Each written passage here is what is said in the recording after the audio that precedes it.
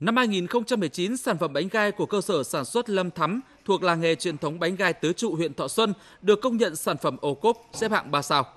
Để chủ động đưa sản phẩm làng nghề đến gần hơn với khách du lịch, thời gian qua cơ sở này đã tích cực tham gia các kênh xúc tiến, tiêu thụ trong và ngoài tỉnh, làm quà bán cho du khách tại khu di tích lịch sử quốc gia đặc biệt Lam Kinh, cảng hàng không Thọ Xuân. Đồng thời, chủ cơ sở cũng đã chủ động đấu mối với các đơn vị lữ hành để đưa khách đến tham quan làng nghề và mua sắm sản phẩm.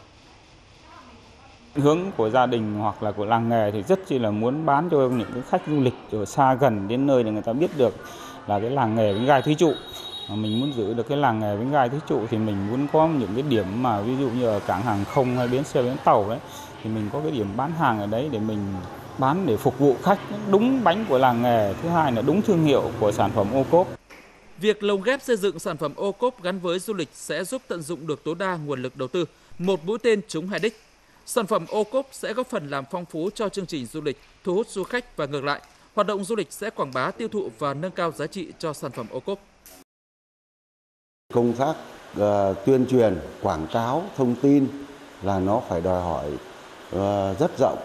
mà được các ngành các cấp triển khai cùng với hãng để đưa nó vào một cái sản phẩm du lịch mà các nước tỉnh thành người ta có đến, người ta cũng nhìn thấy rằng đây là sản phẩm quý của Thanh Hóa. Tuy nhiên, để sản phẩm Ocop tỉnh Thanh Hóa được đông đảo người tiêu dùng, khách du lịch trong và ngoài nước biết đến và tin dùng, thì các khu điểm du lịch, các cơ sở lưu trú, dịch vụ du lịch có sức hút lớn trên địa bàn tỉnh cần ưu tiên trưng bày bán sản phẩm Ocop hoặc tạo điều kiện cho các chủ thể sản xuất được gửi các ấn phẩm, vật phẩm để tuyên truyền quảng bá, giới thiệu và chào bán các sản phẩm.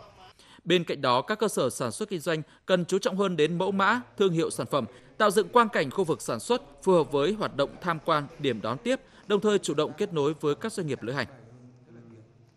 Các cái nhóm địa điểm du lịch cũng là một cái kênh rất là tiềm năng mà công ty cũng đã hướng đến trong thời gian là cách đây gần 2 năm rồi. Đấy, tuy nhiên là nó gặp các cái vấn đề trở ngại như là nhân sự rồi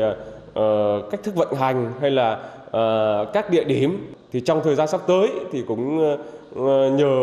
có thể là nhờ các cấp chính quyền có thể hỗ trợ để công ty có thể có những cái địa điểm phù hợp và sẽ triển khai được.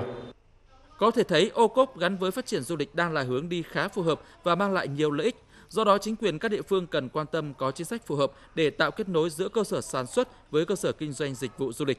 Thực tế thì nhiều địa phương trong nước đã rất thành công trong cách làm này, biến những làng nghề, cơ sở sản xuất thành những điểm đến tham quan du lịch hấp dẫn. Những sản phẩm Ocop trở thành sản phẩm du lịch được ưa chuộng như lụa tơ tằm Hà Đông, nón lá Huế, nước mắm Phú Quốc.